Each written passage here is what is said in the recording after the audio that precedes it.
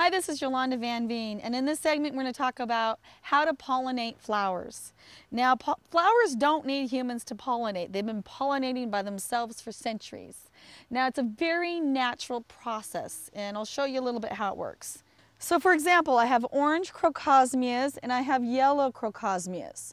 And theoretically, a hummingbird will come in here and take some of the pollen or stick their little beak in there, and then the hummingbird is going to come over here and they're going to turn around and pollen, or they're going to stick their beak into this flower, and what happens is that this little bit of pollen right here, the female part will attach onto the male part, and it happens naturally. You can actually take a stick too and just take one color and put it onto the other color, and they can cross that way. A lot of people, what they will do is take the pollen out from the two colors, mix it together, put it in a foil, like aluminum foil, and leave it for a couple months, and then turn around and plant that.